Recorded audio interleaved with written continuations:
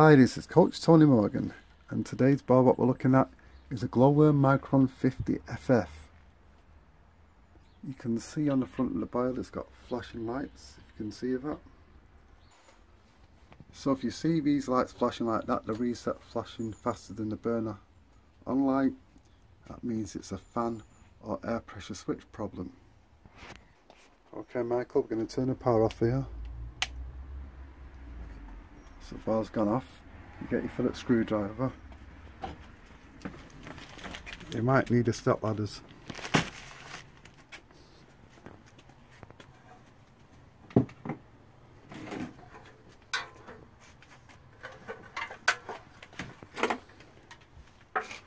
We're in the garage at the moment. Quite cold on a Saturday morning. So another thing you need to be wary of about awareness, if you look, you've got the ladder, so that case is going to come off, so we don't want to be hitting the ladder. Anyway, you got, if you let me see, you can, take these screws off.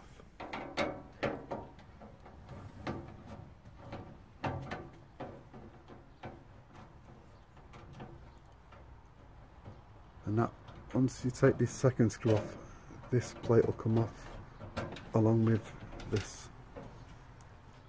Okay. What we're going to do next, actually, let's turn the power back on.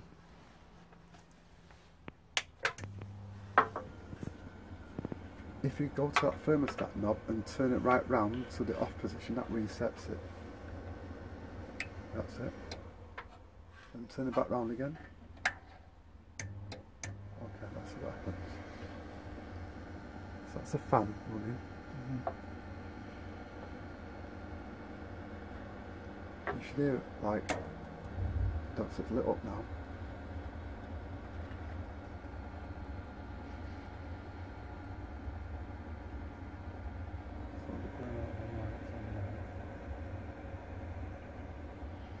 We'll just have to monitor it for a bit. On some of these particular situations, this is what you have to do. Sometimes you have to stand back and monitor the situation and just analyse what's going on. It might take 5-10 minutes to see what's going to unfold. Just got to be patient. Yeah? Yeah. Got any questions you want to ask? What about 3 guys who've been to this boiler already? What did the customer say? The customer said that he thinks it was a blockage and he was trying to take us up to the cylinder up the stair, but we just said no, we're going to see the boiler first and start with our basics checks. That's right. Instead of getting involved in thinking what the customer thinks, we would just need to take it right back to the beginning and find out what the lights were flashing, phone technical, and start for the very basics. Yep, that's it. Like the other engineers that came, instead of starting at 0, the basic step, they went right up the stairs up to the cylinder and started at step 8, instead of starting at the beginning, instead of getting overwhelmed, and done the basic checks first and then proceeded from there. That's it, absolutely right. That's what I'm trying to show you guys. You start from the basics, step back, don't get overwhelmed, just go through the basics and then go from 1, 2, 3 upwards till you get to 10 if you need to.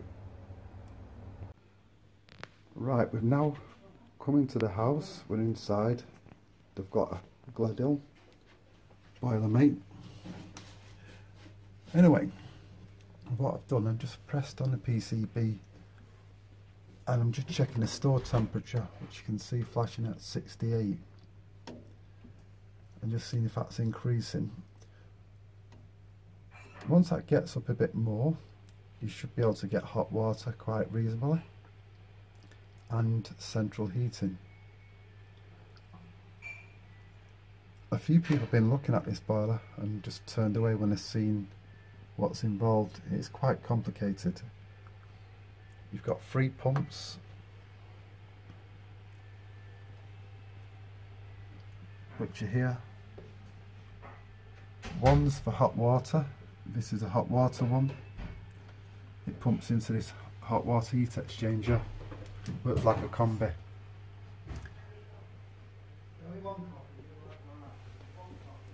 This one is a primary pump.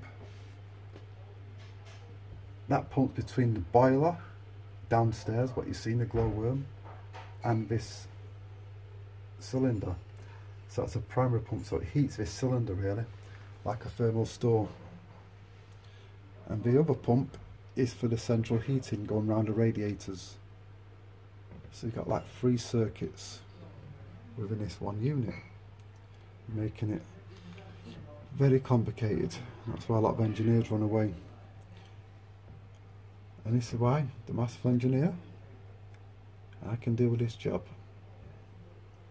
though it is challenging. It's also got a immersion heater. This is like a backup to heat this thermal store if the gas boiler breaks down, so you can switch on using this mode switch here. So you flick that onto that switch there, and then it'll energise this immersion heater.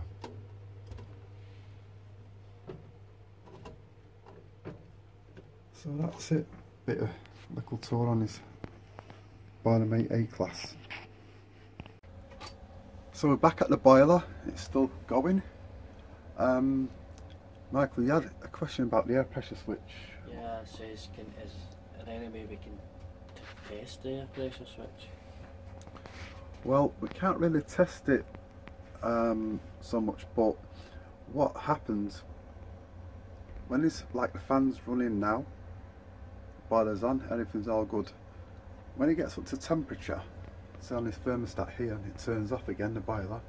Fan stops, the air pressure switch then goes to rest, and then the boiler wants to start back up again.